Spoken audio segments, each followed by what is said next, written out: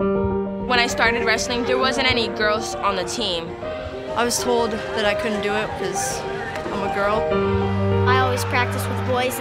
Usually I'm the only girl in the wrestling room. I actually stopped wrestling for a whole year because I was tired of being the only girl. Wrestling was my favorite sport when I was a kid, but it just wasn't an option.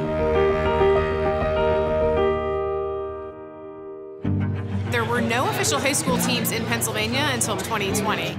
We ended up creating the first ever girls wrestling team in our school district. On February 14th, 2023, we hit our 100th school.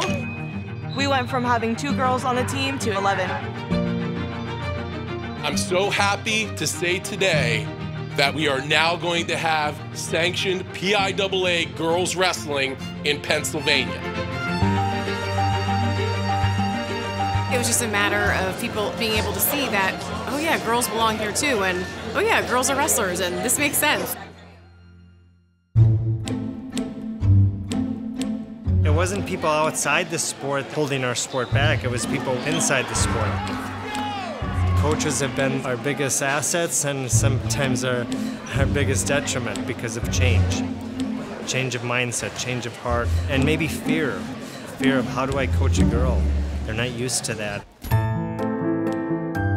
I've been coaching for 50 years. I was reluctant to coach girls. I'm an old-time guy, but now I enjoy it. They're extremely coachable. They don't choose to debate with you like boys do. And they work hard. I have an athlete here today. Her name is J.L. Miller. She's just a dream to coach. I put her with my best boys, and she makes them better.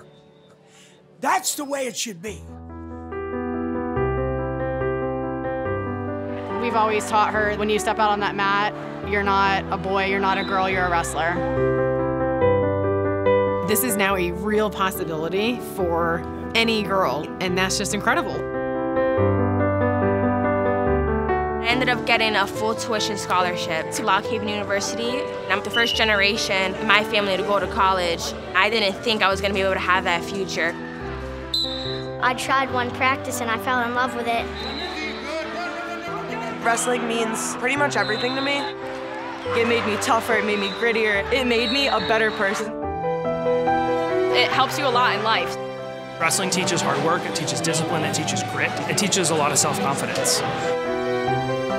If ladies can get out there at an early age and prove to themselves that they can do this sport, which society has largely told them that they can, if they can overcome that barrier, there's nothing that they can't do.